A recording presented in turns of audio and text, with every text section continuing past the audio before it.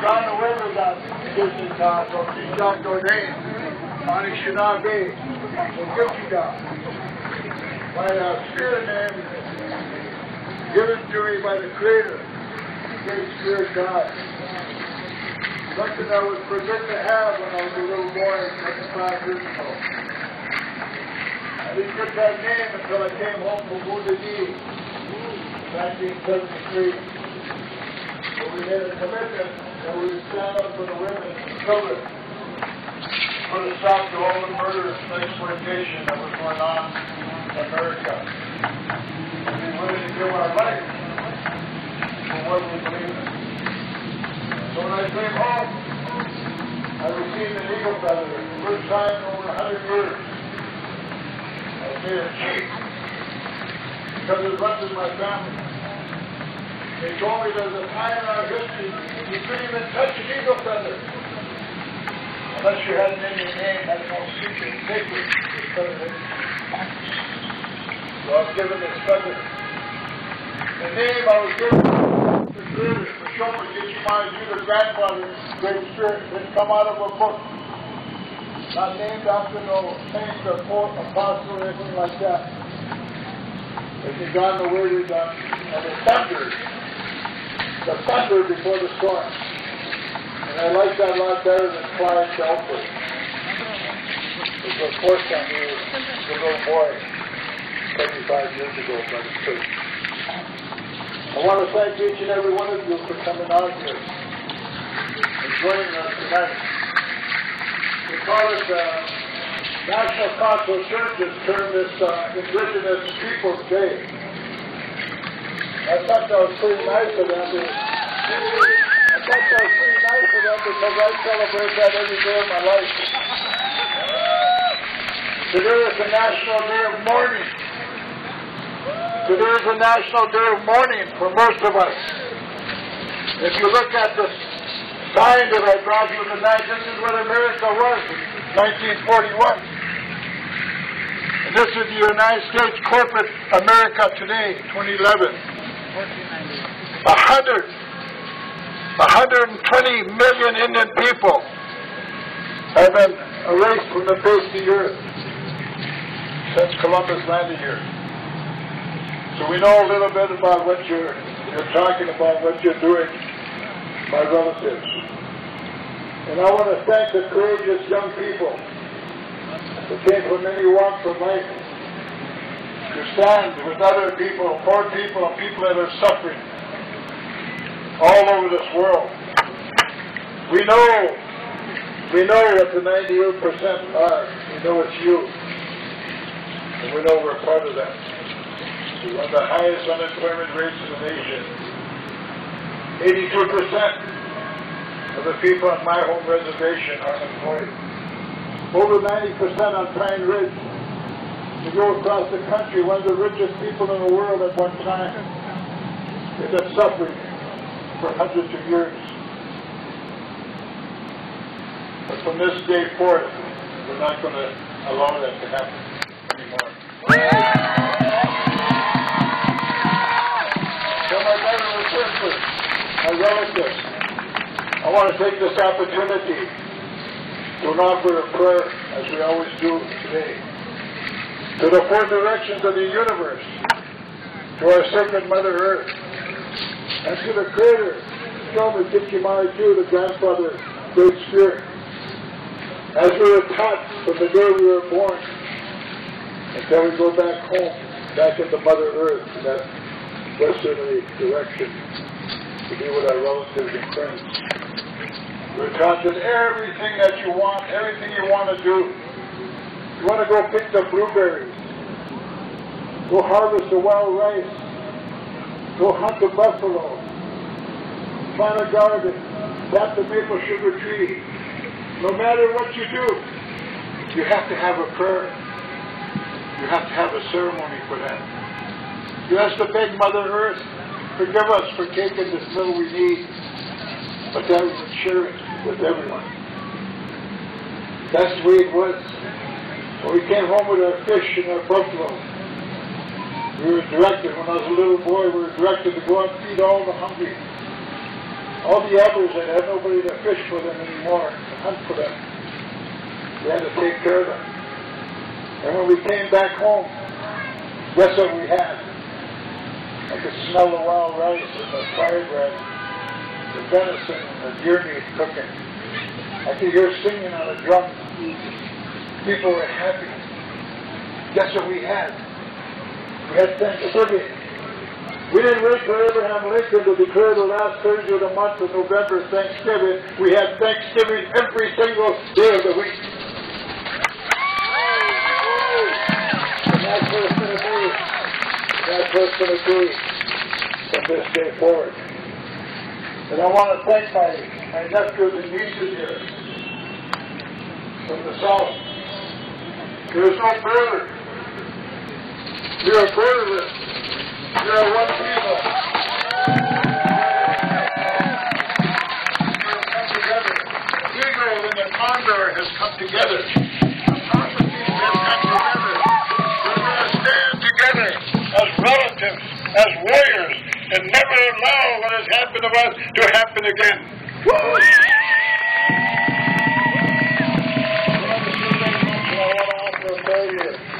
To the four directions of the universe, to our sacred Mother Earth, and to the Creator, to bless this gathering, to bless each and every one of you. A little while ago, I went and put some tobacco by the tree there, as we were told to do.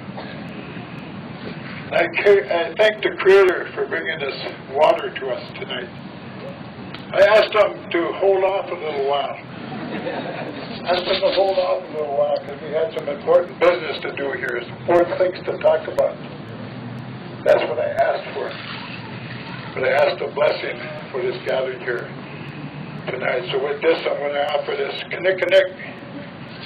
This pure, unadulterated tobacco has no carcinogens or poisons in it, like the ones you are smoking today, and killing yourself and your children. Those unborn babies that are in your belly when you're pulling that nicotine into your system. Now offer this pure tobacco as we were directed to do. Because when we smoke this pure tobacco in our sacred pipes, and tobacco doesn't go right directly to the Creator, it goes all around the world. For all the people, everything that we pray for, then it goes to the Creator. That's how beautiful it was before religion got here. That's how beautiful it was before religion got here, before those folks came over the water. In 1890, they outlawed our ceremonies, our prayers, our language. We could not pray, we could not sing, we could not speak the language. And the churches joined with the government, they subsidized them just to create boarding schools all over America, to strip our mothers of their language, their culture, and their tradition, and our fathers. They knew that was the most powerful weapon that we ever had, was our way of life. When the American Indian Movement formed in 1968, we said we're not going to allow that to happen any further. We're going to bring back those ceremonies. It took years, it took over 100 years to do that. We had to walk the length and breadth of America, from San Francisco all the way to Washington, D.C. in 1978. Talking to unions, congressional people, city councils, ministerial societies, college students, our own people, our tribes and nations. We had to talk all the way across the country and educate them, finally embarrassing them so much that the United States Congress, those who came here seeking religious freedom, they came here seeking, we embarrassed them so much, they passed the Indian Religious Freedom Act to allow us to pray again, to sing. They had these beautiful dances, they call our whole family in our nation.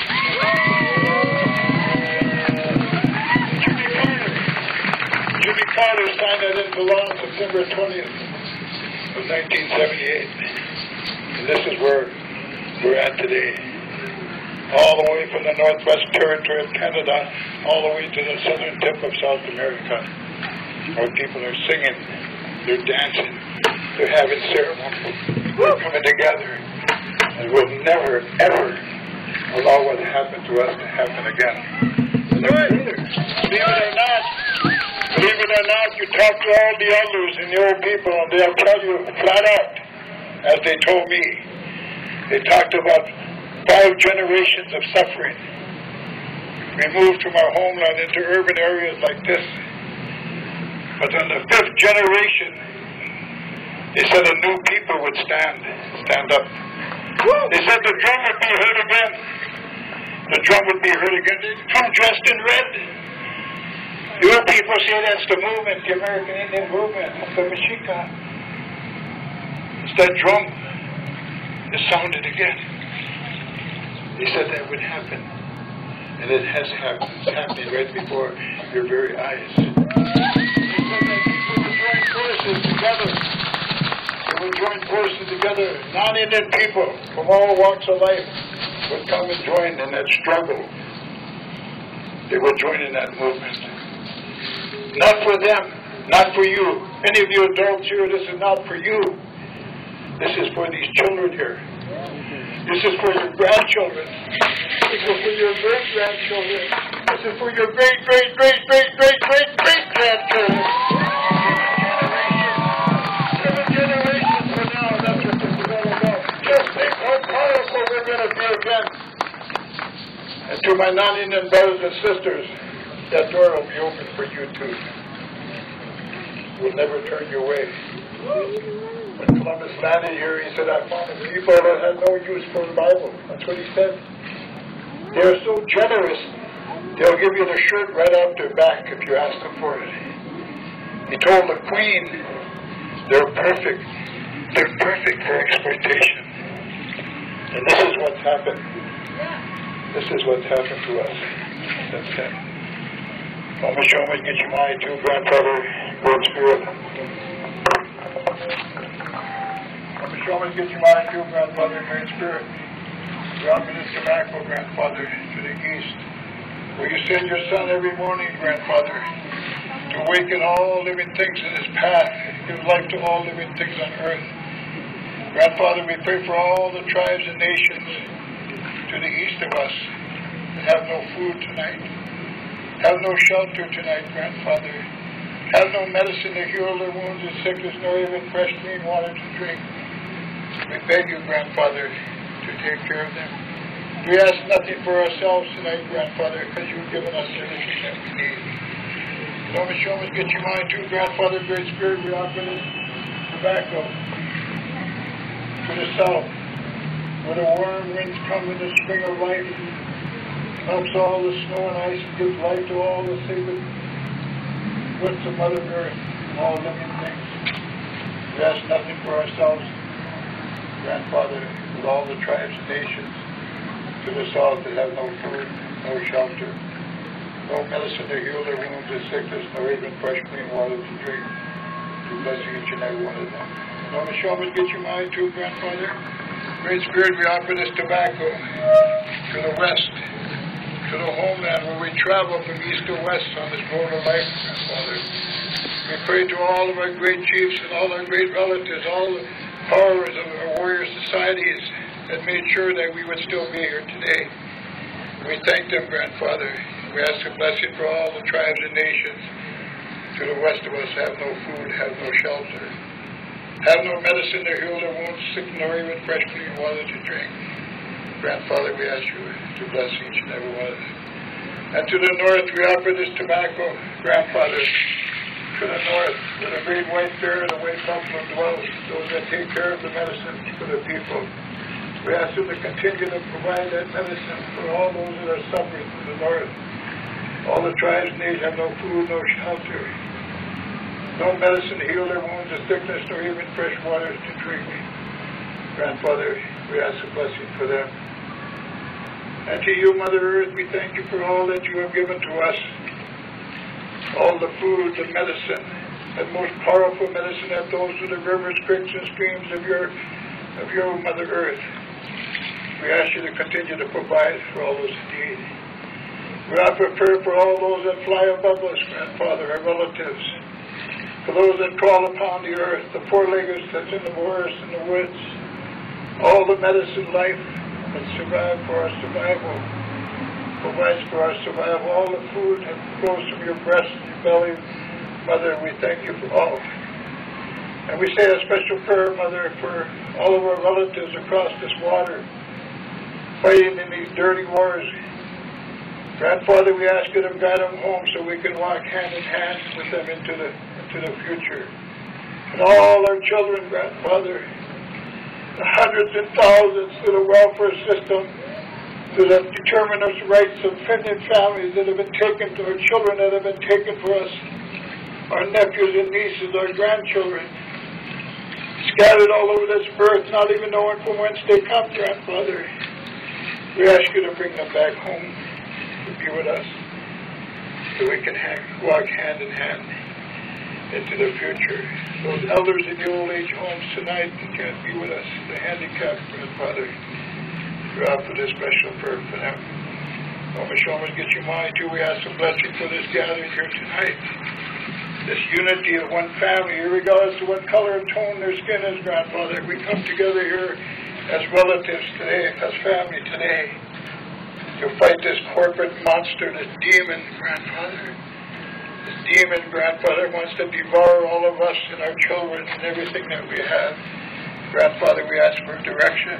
We ask for your blessing here tonight. Oh, Nikanigana, oh, Nikanigana, Nikanigana. Nikanigana, oh, Nikanigana, Nikanigana, all of my family, all of my relations, be good.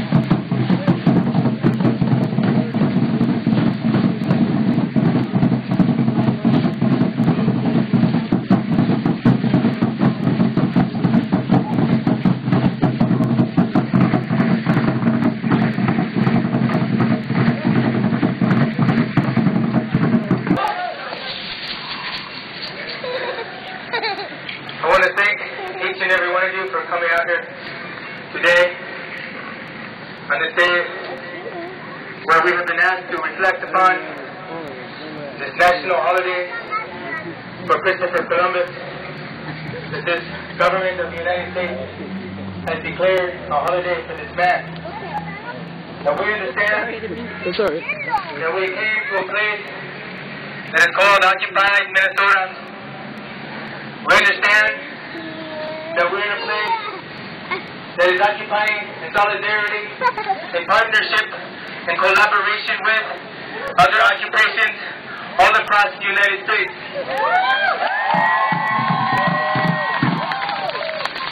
So we understand that the media tells us we don't have a single common vision or voice or set of ideas. And to some degree, they may be correct. But I think one of the reasons why is because when you have 99% of the people excluded, you're going to have 99 million reasons why we need to come together. So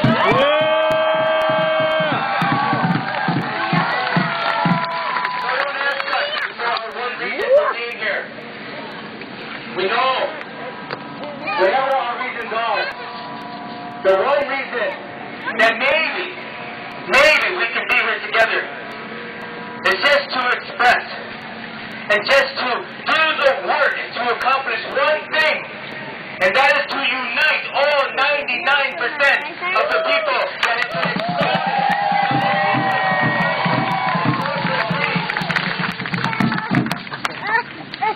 And yet on this day, we'll bring out traditional ceremony and prayer, drum, we can sing, we can do all these things. And for us, we're not your entertainment. We're practicing our ceremony. Everyone should know that this ceremony is for everyone. And so the feelings you may have the curiosities that you feel, the courage that you walk away with or continue to build, the strength that you continue to feel. This is for you. This is for you. Yeah. It's not easy to think about what you want to say. You must feel it. And the concern that we have is that we will over-intellectualize and over-discuss and over-complicate all of this. And it's already beginning. So can we commit to our unity?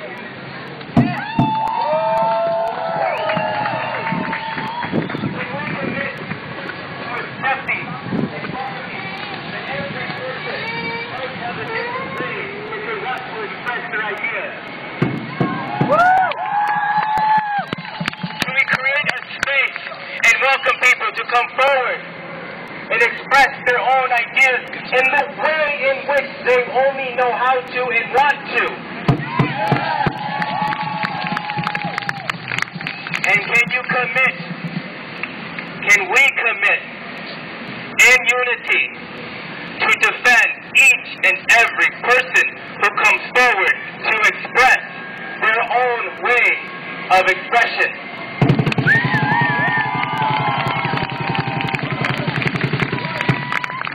It is easy to say I'm united. It is not so easy to defend the unity. I'll say that one more time. It is easy to be united, but it's not so easy to defend the unity. So, the time may come where we will have to once again defend our unity. Will you be ready? Yeah.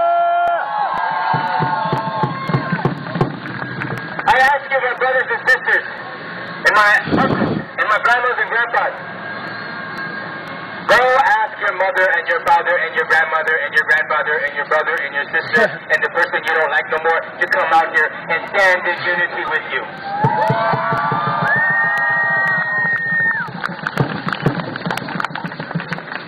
With this pluralism, we will be united. We will. Across cultural, political, spiritual, philosophical differences. If we truly believe that united we cannot be defeated, then united you must fight for. Yeah. We must end our rhetoric and do the work. We must stop the activity and take the action. And yet, we stand here with our gorgeous, beautiful expressions of our culture. We don't mean to be out here to project a political statement, but we recognize that in today's day and age, and even not too long ago, to even dance was a political statement.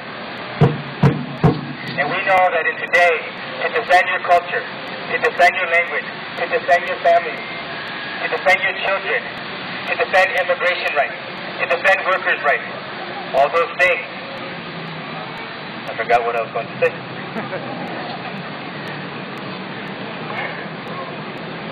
It doesn't matter.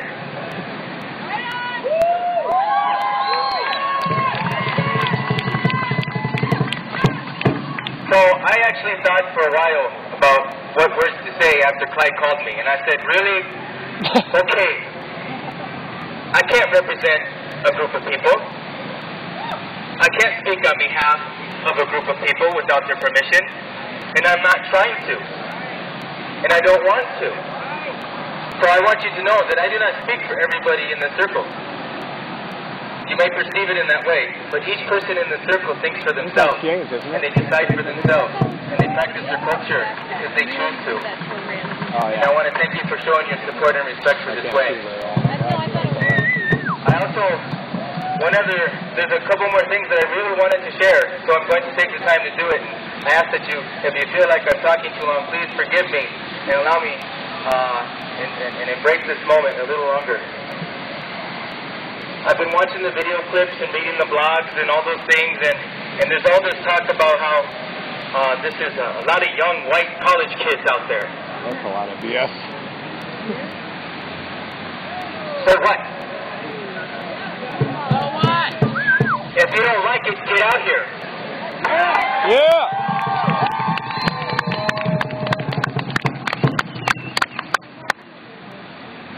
But we need to have a space where everyone is welcome. Yeah! We need to have a movement where everyone is welcome.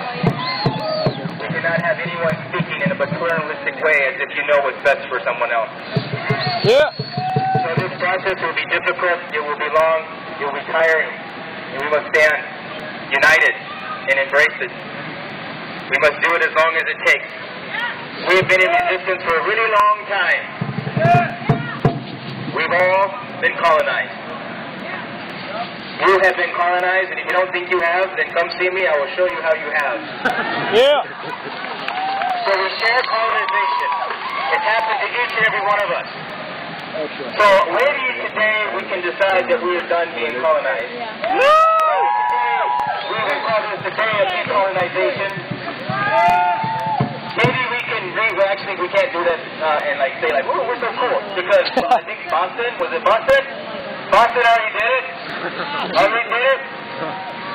But we've been talking about decolonization for a very long time, and it's time that every single person starts to realize that the decolonization belongs to everyone and not just one group of people. Yeah! As long as each and every one of us contribute to this colonization, contribute to this system of corporate greed, and maybe that's what we're focused on right now. But there's so many other things that we need to be focused on. But we know that in this system, if we talk about immigrant rights, if we talk about workers' rights, if we talk about children's rights, if we talk about women's rights, if we talk about Indigenous Peoples' rights, if we talk about our Mother Earth's rights, people will start to say that movement does not belong to me. But if you want to claim 99%, my brother, who is a voting Republican, feels like he's a part of that 99%. But if you say it only represents those groups, you will leave him at home. So what is going to unite us? What will bring us together? Diversity. What will inspire and motivate us to defend that unity? And after we can do that, maybe we can figure out all those other things. Right now, people are asking the 99% to come together. It will be easy to fragment that and to not do it. That will be easy. But recently I read something and I can't get it out of my head, and it said, it's better to suffer now for what you want than to live with regret. Yeah! So each and every one of us, welcome to the suffering. That's all I came to say. But I do need to acknowledge one more thing. I really need to acknowledge something. This is my sister, Susanna.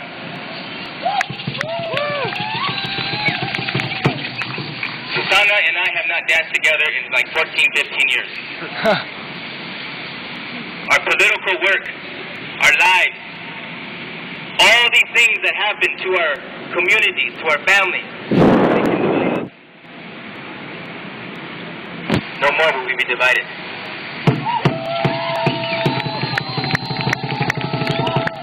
We all must unite. And so I want to say thank you to my sister Susanna for coming here today and dancing, allowing us to dance with you. It is an honor. And this is a very important day for our community. Because this is the day you and I are sister and brother again.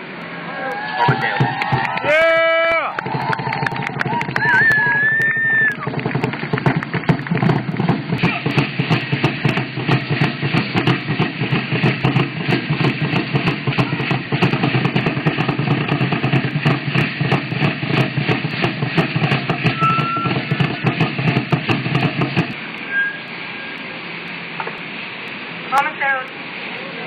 With the permission of the four directions, the permission of the Creator, and the people who walk before us, and who, thanks to then we're still doing this work.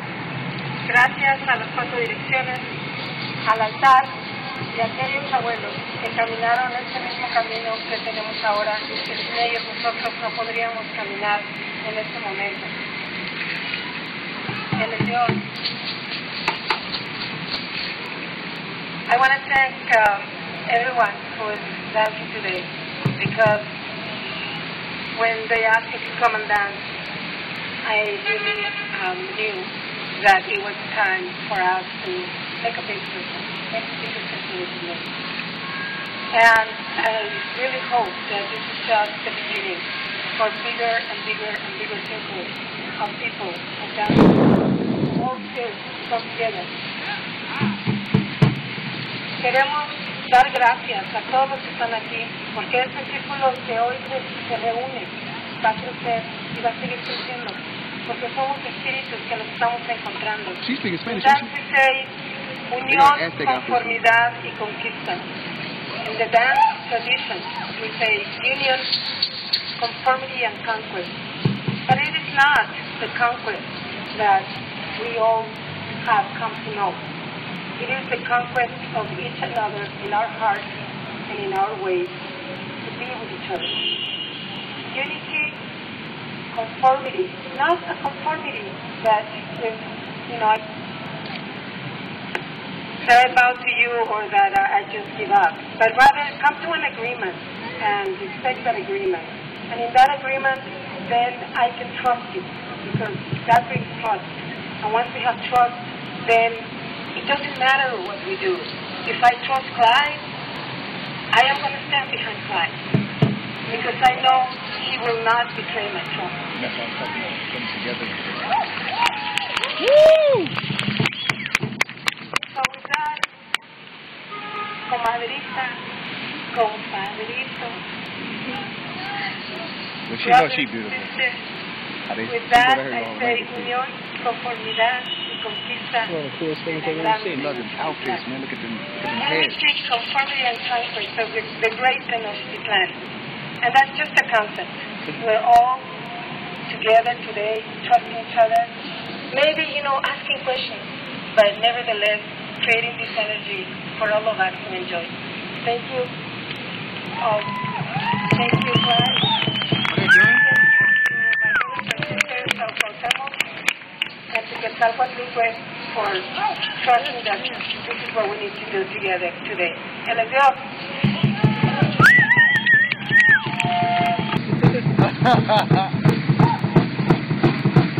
Yeah, the kids have been really good at this too. Huh? The kids have been really good in the dance too. Yeah. Hey. Ah. Hey, he know it. Look at him right there in the hat right there, the white. He know it. Look at him. Yeah. Hey. Hey.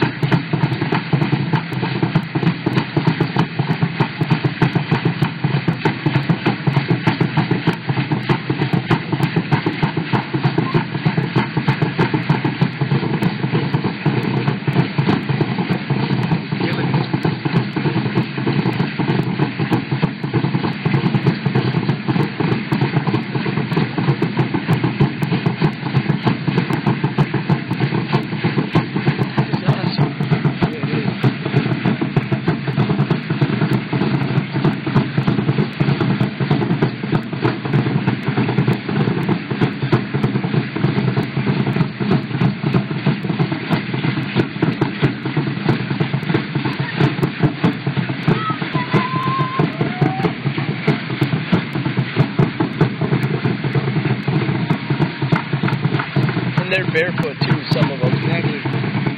Some of them, yep.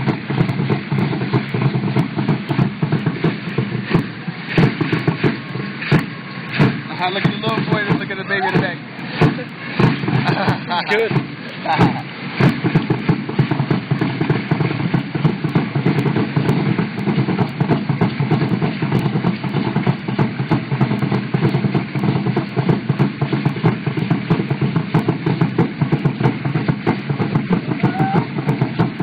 The rain stopped too. They danced the rain away.